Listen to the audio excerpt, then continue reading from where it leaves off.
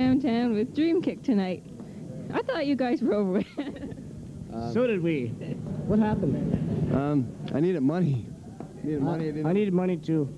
Didn't have a job, so that's about it, I guess. No job, so what you do is you get back your old band. And if you don't have an old band, then get a new band and let it break up and get back an old band, because then you can make money off it. Oh, by the way, just for the record, this is the We're Not Rock and Roll Stars, Tour 93. Yeah. Tour 93. So why did you guys get back together? We didn't. We didn't. Well, why did you get back together for this particular show? For money. For the money. Well, no, I wouldn't say that.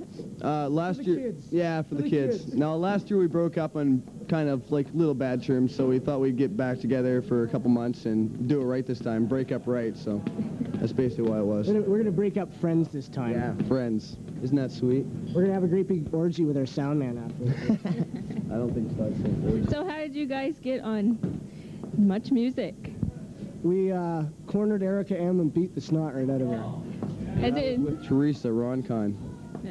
As if you have noticed, this concert tonight was advertised on Much Music. On the Power 30. On the Power 30. Every show I think we did was on Much Music basically so far. Just I don't know. After our video, I get in pretty good with Teresa, so I just been writing her and just telling her when we're playing and stuff, and they've been advertising. So that's pretty cool. That's good for you guys. Yeah. So you guys except for when they get the dates messed up, because they said we were playing at the Maritime Club a couple of weeks ago, and we weren't there. Yeah, in Bristol. We were in Bristol. Ooh, Bristol. We love Bristol. Was it fun? Oh, we love Bristol. The horniest town we ever been in. Are you guys going to be in costume tonight? Yeah, we're going to be in costume tonight. Definitely, definitely. I'm going as, should we let I say it on the air?